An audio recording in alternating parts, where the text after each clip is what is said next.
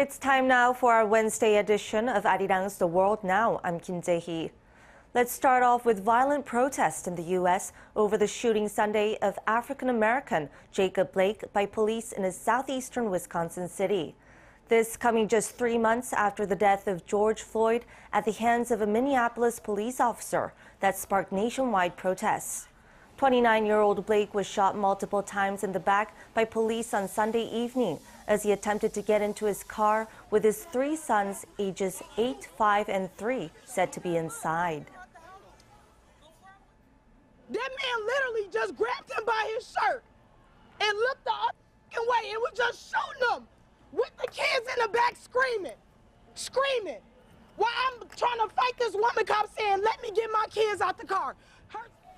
Blake is now paralyzed from the waist down, with his family attorney saying it would take a miracle for him to walk again. Following Sunday's incident, the footage of the shooting filmed by a bystander quickly spread on social media, prompting widespread protests.